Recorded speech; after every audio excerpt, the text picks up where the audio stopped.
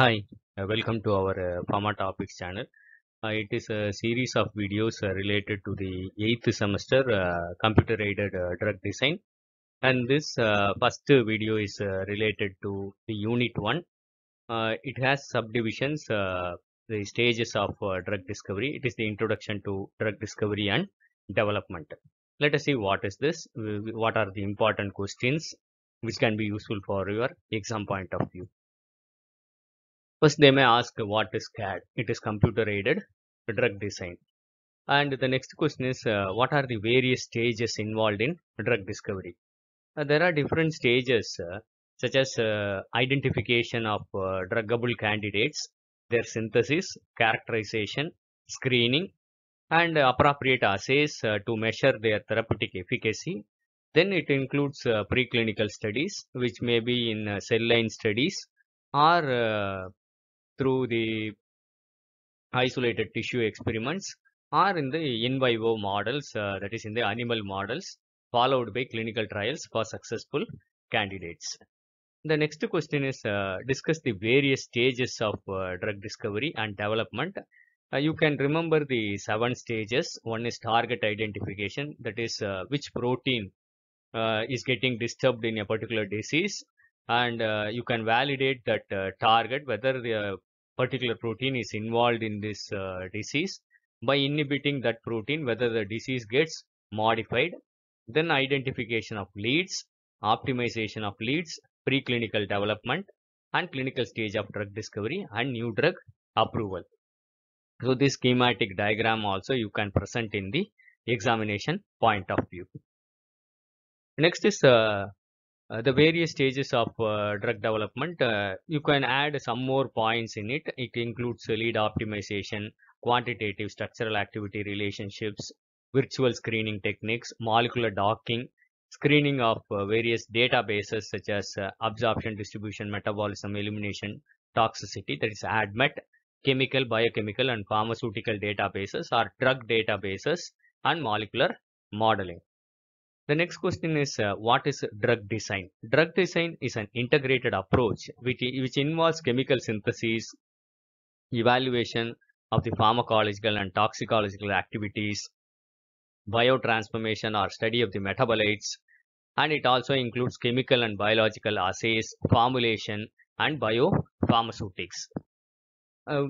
Enlist any 4 drugs which are developed using computer-aided drug design. The most important drug which was discovered through the computer-aided drug design, it was an antihypertensive drug, captopril. Angiotensin converting enzyme inhibitors are very widely used. It reduces the cardiac mortality also. Next is carbonic anhydrase inhibitor, dorzolamide, which is used for treatment of glaucoma, an anti-HIV drug, indinavir, anti-platelet drug, tirofiban. What is meant by a target? Actually, the drug targets include enzymes, receptors, drug transporters, and ion channels. 70% of the drugs which are available in the market are enzyme inhibitors, and the rest are, they may target receptors, drug transporters, or ion channels.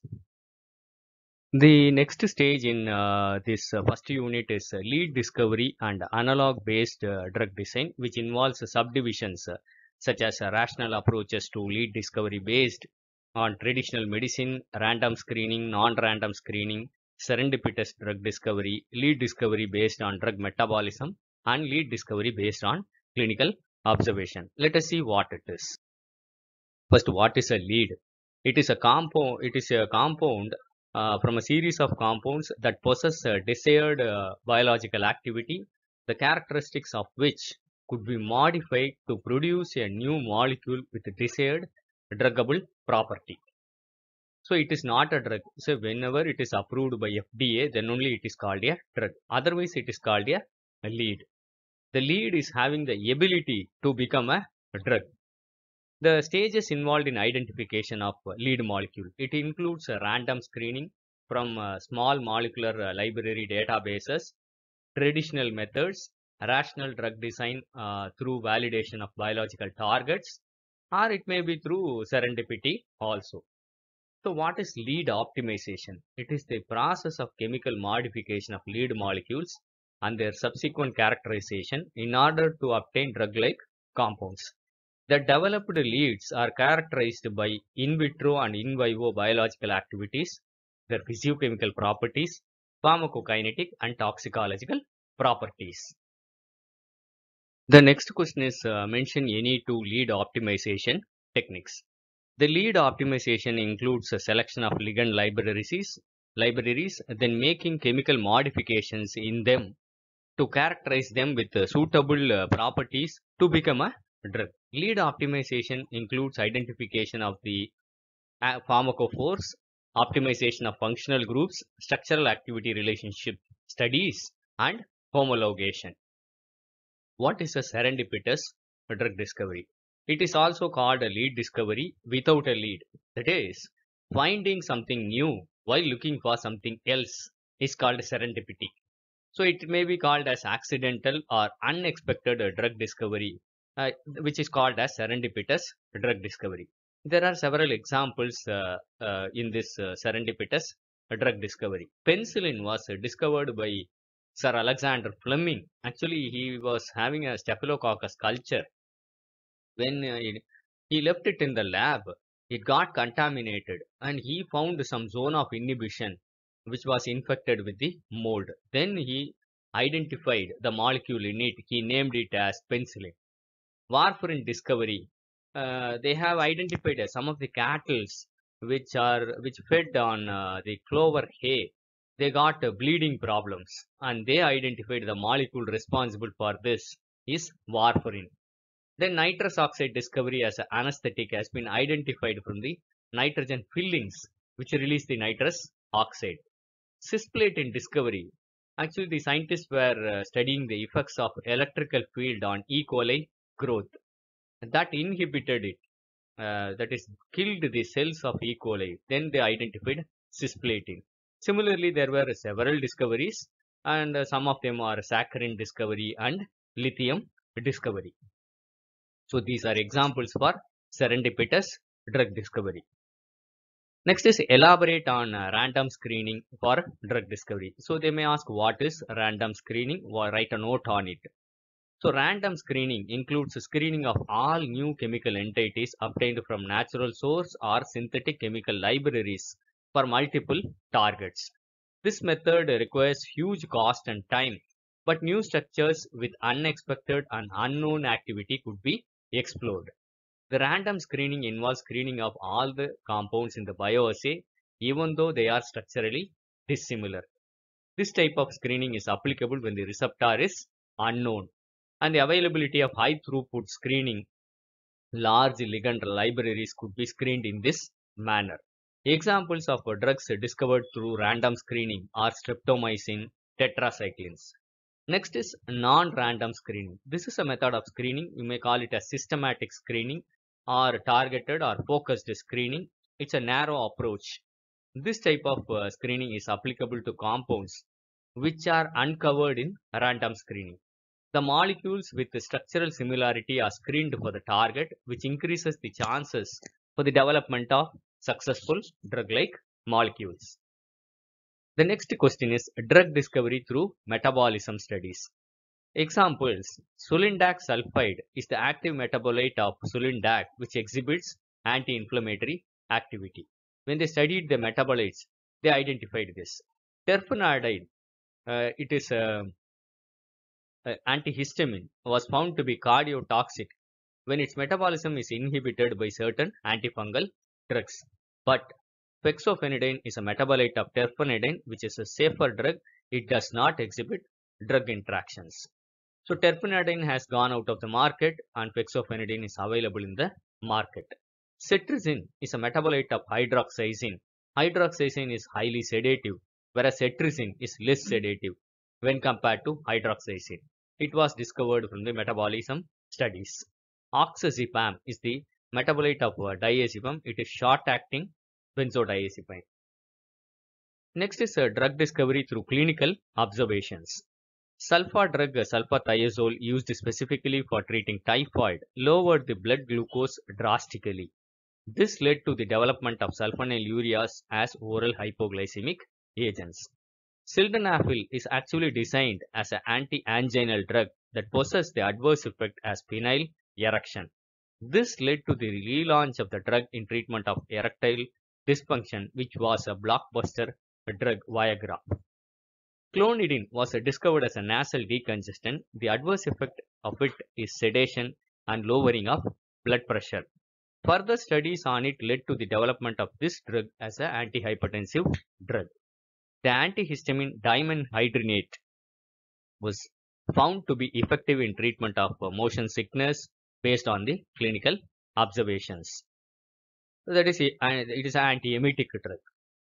Bupropion was developed as an antidepressant, was found to be effective in cessation of smoking. So these are some of the examples of drug discovery through clinical observations.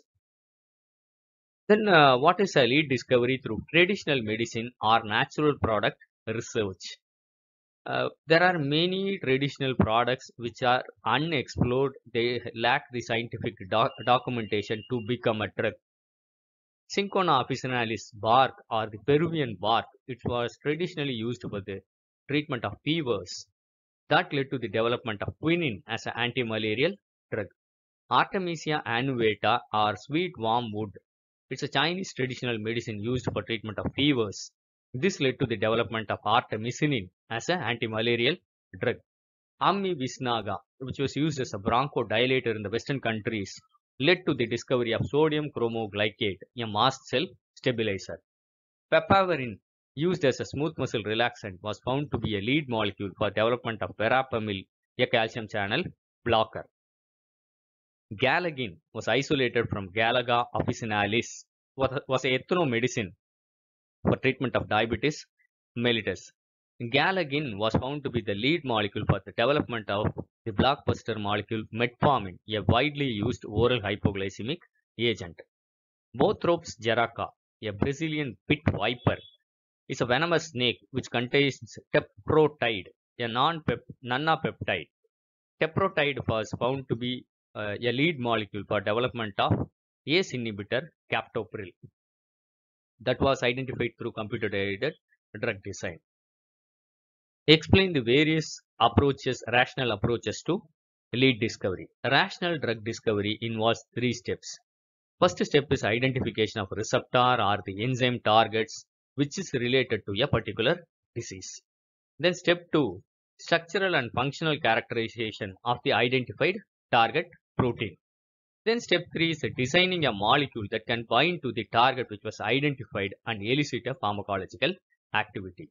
So, rational drug discovery includes development of conformationally bioactive skeleton having 3D structure which has a complementarity to the target. It involves validation of the selective target by cell-based assays and development of suitable drugs. The drugs may be agonists or antagonists based on their activity of the endogenous compounds on the identified target. Examples of rational drug discovery include development of H2 antagonist cimetidine, ranitidine, selective serotonin reuptake inhibitors developed as antidepressants, ACE inhibitors, HIV protease inhibitors, and HMG-CoA inhibitors, that is statins, developed as anti-hyperlipidemics.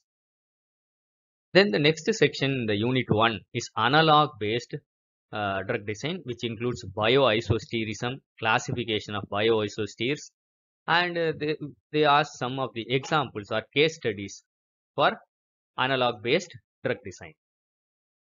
So what are analogs? Analogs are optimized lead compounds with similar chemical and or pharmacological features.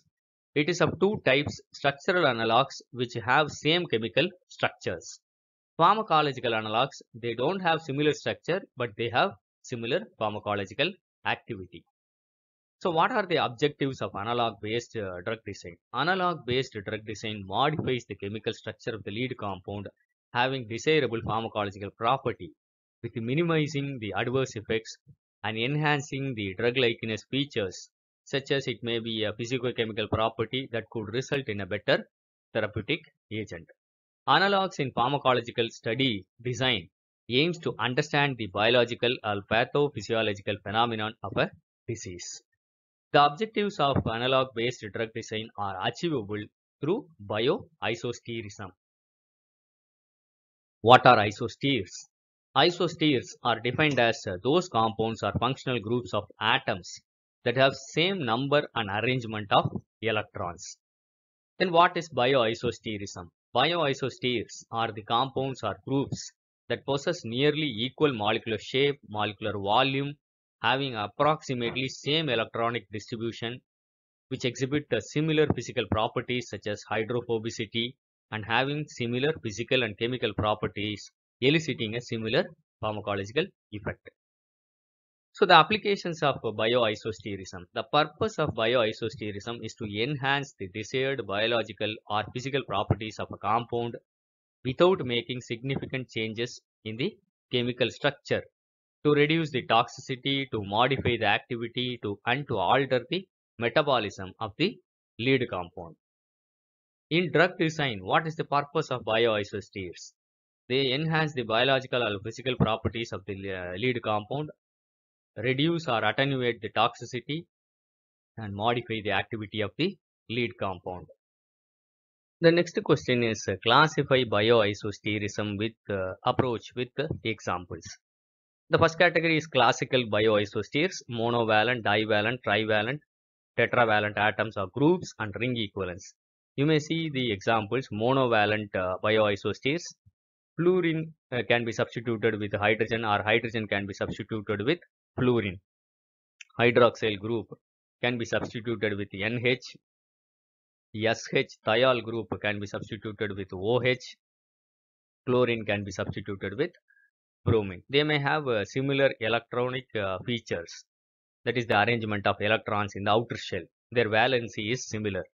Then divalent bioisosteres, C double bond S, C double bond O, C double bond NH, C double bond C. These could be exchanged to enhance the druggable properties or increase the druggable properties of the lead compound. Tetravalent bioisosteres, that is quaternary nitrogen, carbon, phosphorus, arsenium.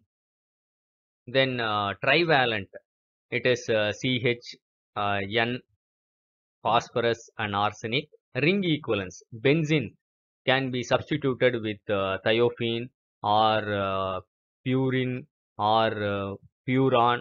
They are all called bioisosteres. The next is non-classical bioisosteres. There are carboxyl bioisosteres, hydroxyl bioisosteres, amide bioisosteres, halogen bioisostere, and retroisosterism. Actually, the retroisosterism does not obey the electronic and steric definitions. So these are some of the examples which can be used as bioisosteres, exchangeable. The next is cyclic bioisosteres, that is estradiol, which could be substituted with non-cyclic, that is diethyl stilbosterol. The next question is, what is Allen's molecular number concept of bioisosterism? Allen, scientist, he found out that two molecules with the same molecular number could be possible bioisosteres. Example, NH4, the molecular number is 11, and sodium, the molecular number is 11. So he said NH4 could be the bioisostere for sodium. Next is Grimm's hydrate displacement law related to bioisosterism. Actually, the Grimm's law, it says addition of hydrogen to the atom confers on an aggregate the properties of the atom of the next highest atomic number. Suppose carbon, the next atomic atom which is present in the periodic table is nitrogen. So that you can add one hydrogen in the carbon. The next atom in the periodic table is oxygen. So you can add CH2. N could be added with H. It progresses in this way. Addition of hydrogen descending diagonally from left to right in the second group elements of the periodic table produces bioisosteres. But there are some limitations for the Grimm's hydrate displacement law. OH and NH2 behaves as bioisosteres, whereas CH3 does not. because of the different physicochemical characteristics such as electronegativity, polarizability, bond angles, molecular orbitals. The next is Erlenmeyer isosterism concept. It is based on the peripheral electrons which are present. For example, nitrogen, phosphorus, uh, sulfur, antimony, they can be bioisosteres. Phosphorus, arsenic, antimony can be isosteres. Sulfur, selenium, terithium, they can be isosteres. So this concept was introduced by Erlenmeyer. The next is case studies on bioisosterism. So you can see from this structure, it is uh, when the R1 is CH3, it is tolubutamide. Its half-life is 5.7 hours. But when it was replaced with a bioisostere chlorine, then the half-life becomes very longer. It becomes a long-acting drug. This is one of the classical example of bioisosterism replacement. Next is tolaristat and oxotolaristat. You may identify this if the sulfur group is replaced with oxygen in this case, then the tolaristat becomes oxotolaristat. That is X. If it is sulfur, then the in vitro activity, that is aldose reductase inhibition of tolaristat is 94 and in vivo inhibition is 53. Whereas if it is substituted with oxygen, it reduces. The in vitro activity reduces and the in vivo activity of aldose reductase inhibition slightly increases. So it's the short nutshell information of Unit 1 which could be very useful for your exam point of view. I hope it will be useful for you. Thank you for listening. Happy learning. Kindly go through all the series which is available in this playlist, that is computer aided drug design. Even all the study materials are available in Amazon platform also. The book is available. It is costing very less. If you are interested, you can go for it. Thank you for listening. Kindly go through other chapters also which is available in this channel, Pharmatopics channel. If you like this video, kindly press the like button. Kindly subscribe to our Pharmatopics channel. Kindly share this video to your friends such that they can also utilize this resource. Thank you for listening. Happy learning.